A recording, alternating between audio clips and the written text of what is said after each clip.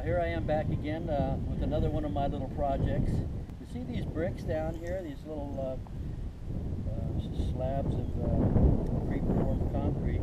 Anyway, somebody was giving these away on Craigslist, and I decided, hey, those could be useful, and got a whole truck full of them. And right now I've laid them out in the backyard here where the grass doesn't grow so good, and it's a nice little path to walk on. You don't have to worry about your shoes getting muddy, and there was just plenty of them, so I've got lots of room to make a full path all